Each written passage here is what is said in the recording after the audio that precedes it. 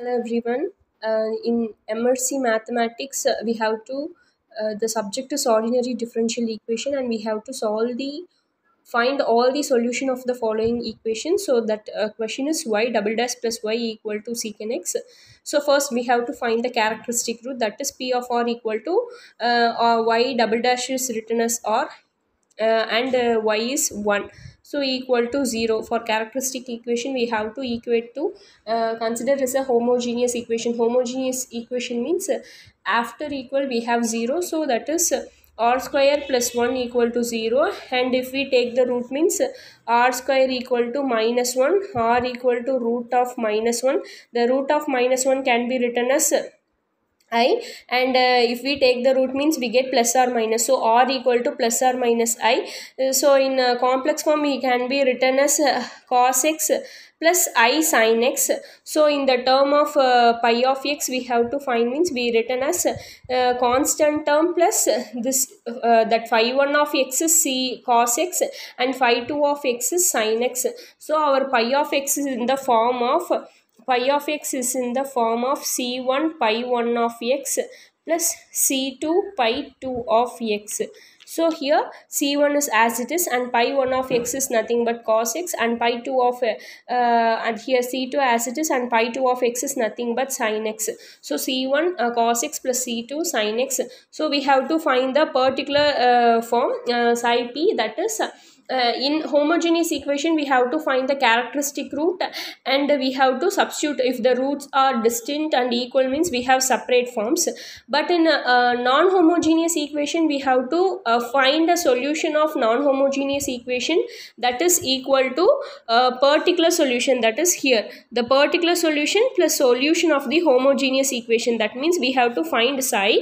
The psi means we have to find what we have to find means psi p plus homogeneous equation, combination of homogeneous equation, that is c1 pi 1 x plus c2 pi 2 x.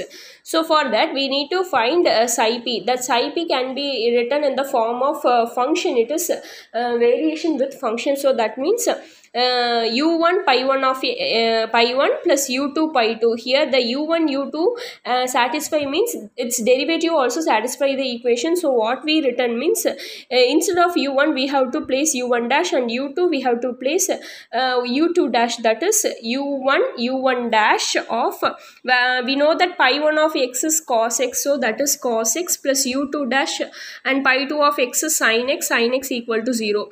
This is considered as a first equation, and the next equation means we have to differentiate this with respect to x. So u1 as it is, if we differentiate the cos x means we get minus sin x. If we differentiate the sin x means we get cos x. So minus u1 sin x plus u2 dash u1 dash sin x plus u2 dash cos x equal to where we written secant means after the equal terms we in a question we know that is a secant x.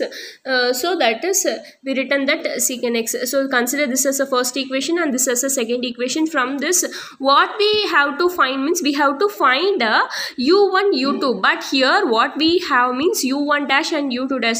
We have to find u1 dash and u2 dash, and then we integrate means we get u1 and u2. So we have to simplify these terms. For here there is no if we replace this means cos x, sorry, if we multiply with cos x means we get this term u1 dash cos square x plus u2 dash sin x cos x equal to 0, and this term we have to multiply with the sin x means we get minus u1 dash sin square x plus u2 dash cos x sin x equal to secant x sin x. So if we cancel this term means we get this as u1 dash equal to minus secant x sin x. So secant x can be written as 1 by cos x. So u1 dash equal to minus sin x divided by cos x. So we don't want u1 dash, we only need u1. So for that we need to integrate. Integrate means derivative cancelled, integration and derivation getting cancelled, that means u1 we get. And here also what we get means here there is a form integration of f of f dash of x divided by f of x equal to log f of x. this is in the form of, if we take this cos x, means if we differentiate means what we get, cos x, if we differentiate means minus sin x.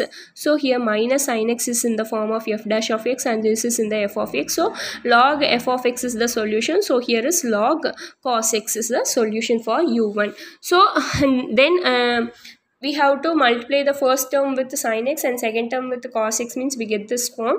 And if we cancel the terms, if we cancel these terms, and we get, means what here means u2 dash into sin square x cos square x only having. So we know that sin square x and cos square x are equal to 1.